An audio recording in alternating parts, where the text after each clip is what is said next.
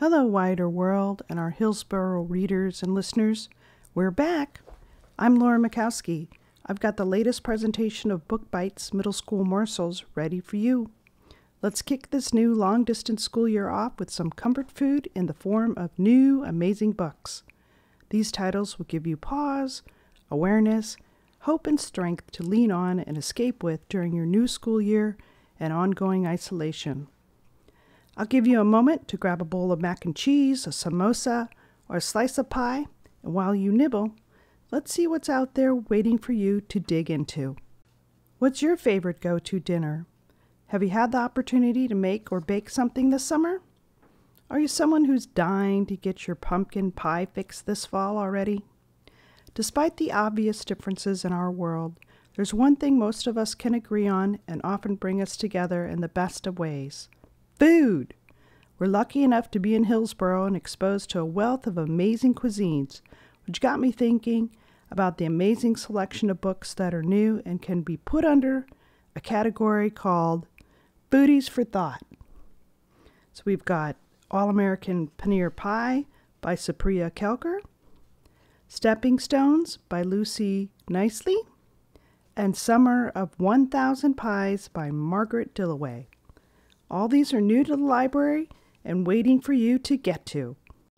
Let's dig into All-American Paneer Pie by Supriya Kelkar. I knew this would be a good book just because of the title. Right away, we're brought into Lekha's home, her parents speaking Hindi, the oil frying up a batch of fresh paneer, and Lekha moving seamlessly through it all, getting ready to head out to swim practice. That is, until she has to go to school.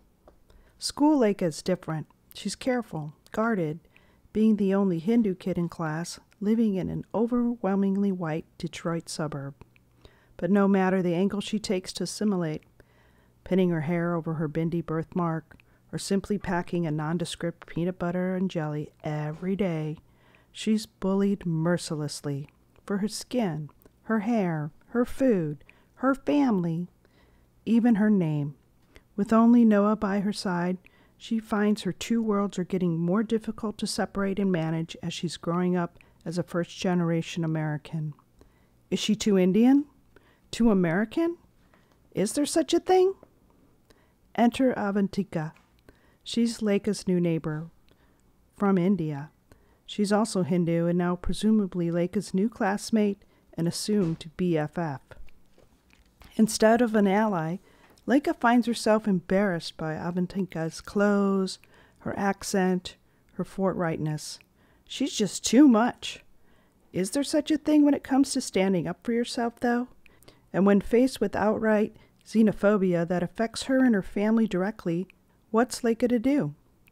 Lekha stands to learn from both inside and outside her home as she navigates two worlds, multiple friendships, and new experiences which ultimately push her in a direction that feels right.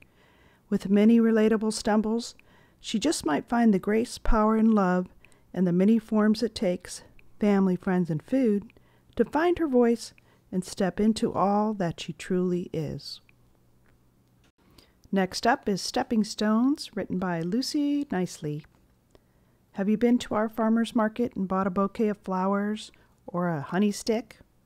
Who are these people who set up in the early a.m. to bring us fresh food and treats? Maybe you happen to buy something from Jen's family, Peapod Farm?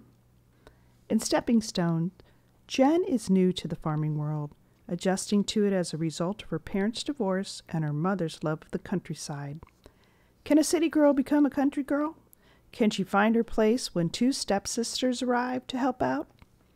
What exactly is her role in this unwanted newfound family?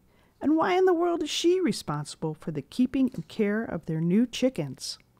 If you enjoy fresh food served with attitude, you'll enjoy the up and down family life that goes with it as Lucy Nicely explores the dynamics of a changing family, lifestyles, and self in this satisfying coming-of-age graphic novel, Stepping Stones. Okay, and last up is Summer of 1,000 Pies by Margaret Dillaway. Oh, you know why this one's in the mix. Two of my favorite words, summer and pies. Caddy's off to a new life. How is it she's now sleeping in the bedroom of the mother she never knew, living with an aunt she never knew she had? And why is it starting to feel like it's a place she can belong after living on the streets with her dad in San Diego for so long? Does she dare put roots down? Caddy's traumatic life has taken a turn for the better as she joins a loving aunt who lives in a tourist town. Best of all, her aunt owns a pie shop. Clearly, she knows her customer base, and little by little, Caddy finds herself immersed in it and determined to learn the secrets of pie making. But when things start to go awry, will Caddy be able to finish her goal of 1,000 pies by the end of summer? And why and who should she trust, knowing her father may get out of jail and whisk her away at any time? There are very high stakes at play while Caddy finds pieces of herself that are still intact and new pieces to unpack and unroll. See how she does it and learn why making pies can be both an amazing achievement and the best of stress relievers. Pie recipe included. Wait for it.